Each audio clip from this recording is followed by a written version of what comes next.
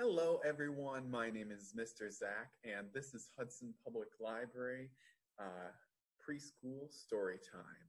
All right, so just like always, I'm going to start off with a few book recommendations, and I've got those right over here.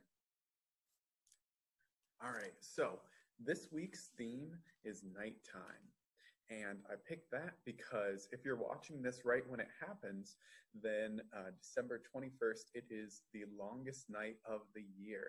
So this is the time of year where the night is way longer than any other time, and the day is way shorter than any other time of the year. So I thought it'd be a fun one to talk about that now. All right, so getting started. When I think of night, I always think of bedtime and sleeping. So our first book is A Bedtime for Bear. And this one is by Bonnie Becker. And this is a really sweet story all about going to bed. And oh man, it's making me sleepy just saying that. Um, it is about going to bed and then having a sleepover with your friends who might not be quite as ready for bed as you are. So it's a nice story about friendship too. All right. Then next we've got a book specifically about today. If you're watching this on the 21st, you might be watching it later. This one is called The Shortest Day, and this one's fairly new. We just got it a few months ago. This is by Susan Cooper, and this is all about the winter solstice, which is another name for the 21st. It just is a fancy way of saying that this is the longest night of the year and the shortest day. So if you want to talk a little bit about what this means, this is a good book for that. It talks about some of the traditions that people have had for the solstice and for Yule, which is a big holiday on this day. All right, so now, I know not a lot of people in Hudson live in tall buildings, but if you happen to be watching this from outside, I think this is a fun one for anyone who's lived in a high-rise apartment. This one is Noisy Night, and that is by Mac Barnett. And this one is just laid out so fun. It starts out on each floor, and then the person says, what's that going on above me? And then it transitions, showing what's going on there on the floor above them. And then that person says, what's going on above me? And it goes up floor by floor. So this is a really cool one. If you've ever lived in an apartment, this one can feel pretty relatable too. All right. And then my last book, this one won the Caldecott Medal. This is The House in the Night by Susan Marie Swanson. And the pictures in this are just so beautiful. So this is talking about all the interesting and pretty things that you see at night when you're going around town. But woodblock prints in this book, just kind of a sketch style, if you can see like that. It's just a beautiful book all around. All right, so those are my book recommendations for you. So that is all done with the preschool preview. So now on to the show. Hello, hello to you and you and you. Hello, hello to you and you and you. A big hello, a small hello, a hi hello, a low hello. Hello, hello to you and you and you. Hello, everyone. Hello again. My name is Zach, if you forgot. So I'm Mr. Zach. This is Hudson Public Library. I always like to say that again, just in case anybody skips the preview and just jumps right into this part. And since this is a recording, you are welcome to watch it however you like. All right, so I always like to get started with a little movement. I always feel better after I move a little. So if you don't know, I've got my magic die. I roll it, and it tells us what we're going to do to get a little bit of movement in. So, what do we have? Oh, yes, this is the best one. So, I rolled a 6, and that means that we are going to dance. All right, so I encourage you, if the big people in your life, your parents, are watching this with you, you can encourage them to dance too. It is always good for everybody to get a little bit of movement in with you. Plus, dancing is so fun to do together. So let's jump up here. And you can feel silly when you dance if you do, especially because I know you're all watching me looking silly, but that's okay. It is fine to look silly sometimes. All right, so you can dance however you want to. I'm going to bring back some moves that are probably older than even your parents are. So just dance however you want to. Let's do this for just a couple more seconds.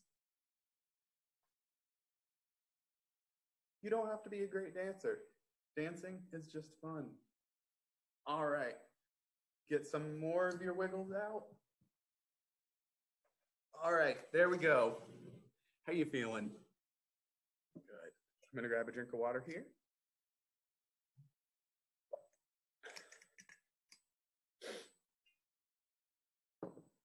All righty.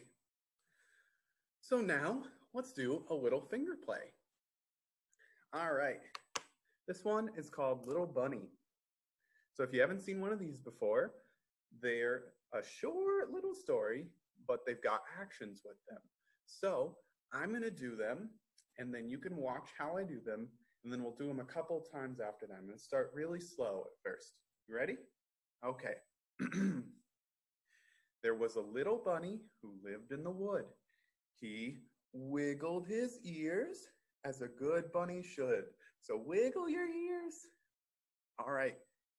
He hopped by a squirrel. So make your little bunny and have him hop. And then you can put up your other arm. Have a little backdrop there. He wiggled by a tree. He hopped by a duck. And he wiggled by me. All righty. Did you get that? Let's do it a couple times again. All right. There was a little bunny who lived in the wood. He wiggled his ears as a good bunny should. He hopped by a squirrel. He wiggled by a tree. He hopped by a duck. And he wiggled at me. Are you ready? All right, let's do it one more time. There was a little bunny who lived in the wood. He wiggled his ears as as a good bunny should. He hopped by a squirrel. He wiggled by a tree. He hopped by a duck. And he wiggled by me. All right, let's do that one more time since I knocked my glasses off. All right, you ready? There was a little bunny who lived in the wood. He wiggled his ears as a good bunny should. He hopped by a squirrel. He wiggled by a tree. He hopped by a duck. And he wiggled by me. Alrighty, that's it. Those are fairly short. So if you wanted to do that again, you can always rewind the video too. That's the nice thing about having these online. All right, so now I've got a story for you, and I changed it up just a little bit so I could use the puppets that I've got. So this one is an old story called The Man Who Never Lied, and I'm going to change it up so it can be The Cat Who Never Lied. So here's my cat right here. Do you have any pets at home? So I actually have a black cat at home. Looks a lot like this one. Yeah? Hi. All right, so I know I'm being silly. Let's get started. Once upon a time, there was a cat who was known throughout the land to never lie. You ever lie? Nope. So that cat always told the truth, and they were well known throughout the whole land to never tell a lie and to always tell the truth. Well, there was a crafty... Getting the next person here.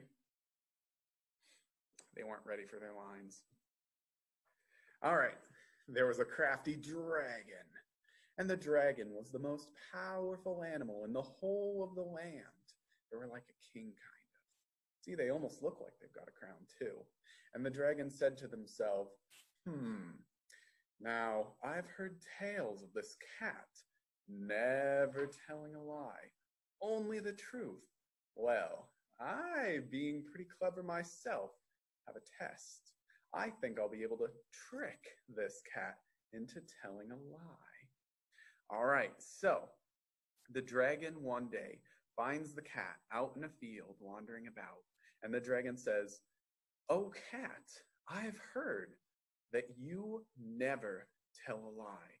You always tell the truth. So you are the one I can trust with a special mission." And the cat says, "Sure, I would love to help." And the dragon says, "Okay, so I have a message for you. I want you to tell my friend the fish something for me. I plan to visit my friend Fish, and I want Fish to prepare a special banquet for us. So prepare the meal as well as they can." So banquet, if you don't know, that's a really big and special meal. All right, so the dragon says, "Have Fish prepare a banquet. Tell Fish I will be coming there tomorrow." And the cat says, "Okay, so I will deliver a message to Fish." So the cat wanders off to where he knows Fish is, and the dragon laughs to himself and says, "Ha ha ha ha ha. So that cat, ha ha, that cat thinks that they will be giving a message to Fish that I'm going to be there. But really, I've tricked them. So I'm not going to come for lunch with my friend Fish at all." So it sounds like the dragon didn't tell the truth there. The dragon is lying. And so the dragon says, "When the cat tells Fish that I will be there for lunch tomorrow, he will have told a lie because I will not be coming there." And so the dragon wanders off and decides not to go over to the fish after all. All right, so it seems like the dragon is trying to trick the cat into telling a lie. Let's see if he's able to win the day here. Do you think that the cat is going to tell a lie, or do you think he'll be able to tell the truth again? Let's find out. All right, so Fish is swimming in his home, the river, and all of a sudden, Cat comes up. And yes, I know this is a very large fish. He's a very special fish. That's why he's friends with Dragon. So Cat comes to Fish and says, "I have a message from the great dragon." And Fish says, "Oh, tell me your message." And so Cat says, "Dragon may or may not be coming for lunch tomorrow. You might want to prepare a feast for him, or a banquet. Remember, that's a big meal. You might want to make a big meal for Dragon. He might be coming tomorrow." And Fish says, "I'm confused. Is the king coming, or is the great dragon coming or not?" And the cat says, "I cannot tell such things. All I know is that when I left the dragon, he made no move either to come here or to go away." And so the cat, having given his message, walked away. So what do you think happens? Yep, so just like the dragon said to himself, the fish waited there and the dragon didn't come. So the dragon never came and never had that lunch with Fish, which seems like kind of a mean thing to do to Fish to me. What do you think, Fish? Yeah, the fish would have liked having lunch with the dragon. But because the cat never told the fish that the dragon was going to be coming, in fact, they didn't lie. All right, what do you think about that story? I think that's an interesting one. What do you think it's trying to tell you? What do you think about the different characters? Do you like the cat because he doesn't lie? Do you think the cat was being honest? So they were telling the truth, but were they being honest? Were they giving a message like they wanted? And what do you think about the dragon? And how do you think Fish feels through all this? I always think it's fun to ask questions about the types of stories that we tell. All right, so that is it for that. And then let's get one more movement in here. Let's see what we've got.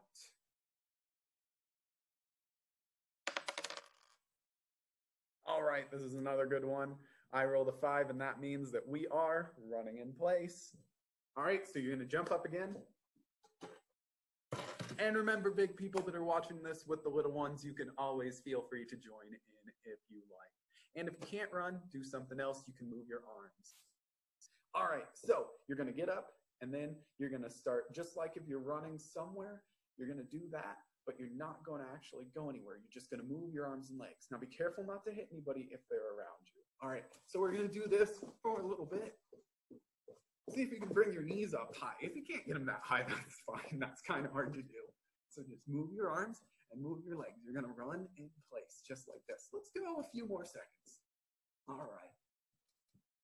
We'll get a little more movement in here, and there you go. Oh, how does that feel?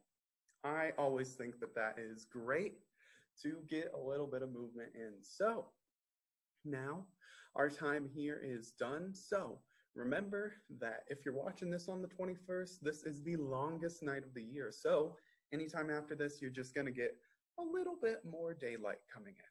So I think that's good to know. If you like the night, then this is a great time of year. But if you don't, if you like the nice sun, don't worry, we're going to see more of it coming up. All right, so thank you everyone so much for joining me. My name is Zach. This is Hudson Public Library, and this has been Preschool Storytime. So I hope that you will join me again next week, and I will give your day back to you. Thank you. Bye.